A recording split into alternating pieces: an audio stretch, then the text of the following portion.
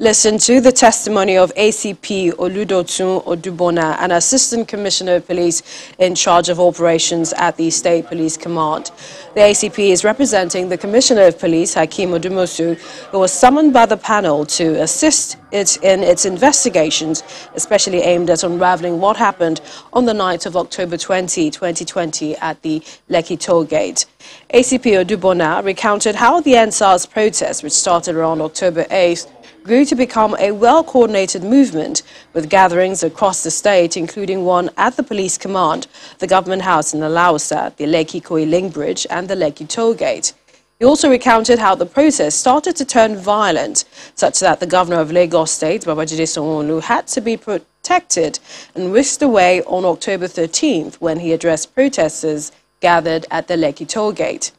He recalled that the governor tried to plead with protesters to vacate the area as their demands were being considered, but instead he was pelted with sachets, bottled water, some of which he said contained urine.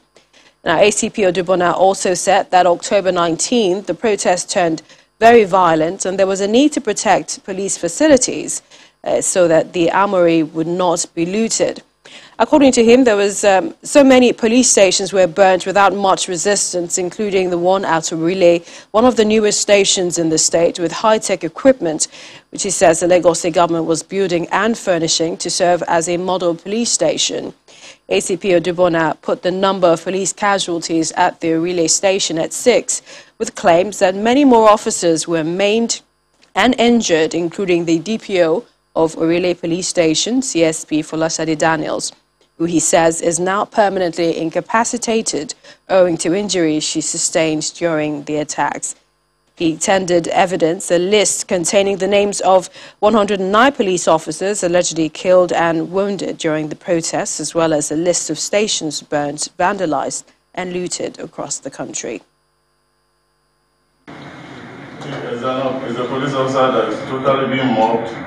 Just like I told you, he had a screwdriver in one of his eyes that is sticking out from his eyes. He's on the bridge on the island around Akpogbon area. You can see the National Theatre just ahead in front there. That's on the co-bridge. That's a senior police officer that was trying to calm them down. He was beaten, and later under the bridge there we found his corpse there. This is the Orile proper. You can see the mammoth crowd that besieged the station. Just like I said in my testimony that equipment, arms and ammunition were carted away. Our police officers were killed and burnt. We can no longer recognize them. They were burnt beyond their recognition. So some of them were declared missing in action until about 7 years before we'll be able to say this person is actually dead.